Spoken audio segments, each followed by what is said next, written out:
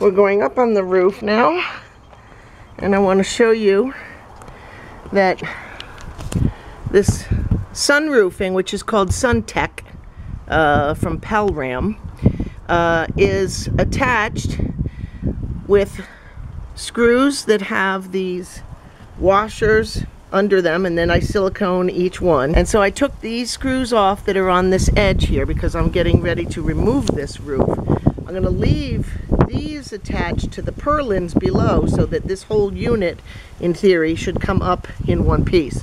On the fascia boards here, I've already removed these two. I've got to remove all of these screws so the fascia board could come off, and then I can slice through the silicone. Let's see if this will come off. It should, because I don't think... Oh, it did.